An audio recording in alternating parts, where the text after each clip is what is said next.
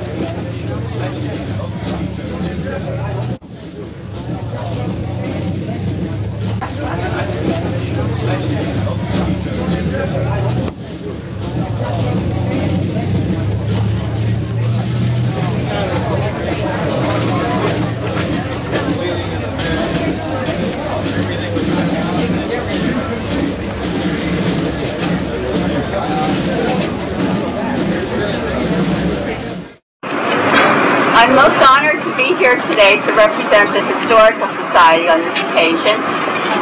The mission of our society is to preserve local history, but it is also to educate. And I think today that we have all been educated about this remarkable man whose plaque we're about to unveil. And we will work very hard in our society to make sure that future generations will also learn of his distinguished career so that he will not be forgotten, especially here in the town of his birthplace. Thank you.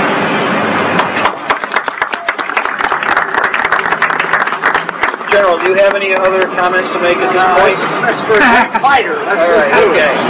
What we're going to do is we're going to unveil the bronze plaque, and please note the window display here that's available for your perusal afterwards.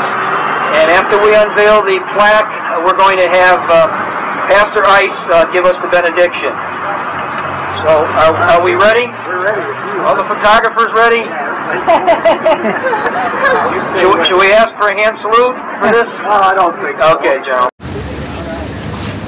There it is.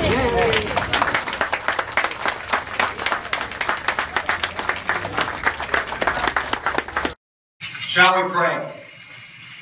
Our loving and precious Heavenly Father, we come in your presence this afternoon for this joyous dedication service. We think of this general that gave his life, and we were reminded of the words of the Holy Scriptures that said a friend would lay down his life for his friends. And Father, as we come in your presence today, we invoke your blessings upon every person, every individual that has a part in this ceremony today. We pray that, Father, through the veterans organizations, the freedoms that you've given us as Americans, that we'll never forget the sacrifices that give us our freedoms in America today. Bless our nation, bless our organizations, our veterans, and bless this ceremony and this time and those that speak today. In the name of our Lord we pray. Amen.